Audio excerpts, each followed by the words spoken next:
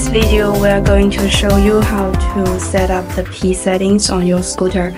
And go to the P setting, you have to press the power button 6 times. When setting up, it needs to be operated continuously and faster. If you stay in the P interface for a long time, the system will automatically exit.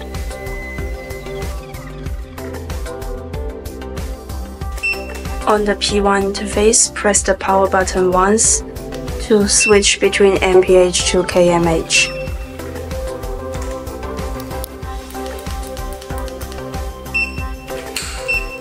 On the P2 interface, press the power button once to turn on and off the cruise control.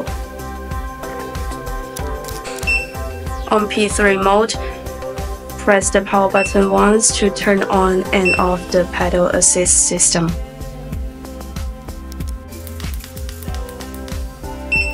After the settings, please press power button 4 times to save your settings.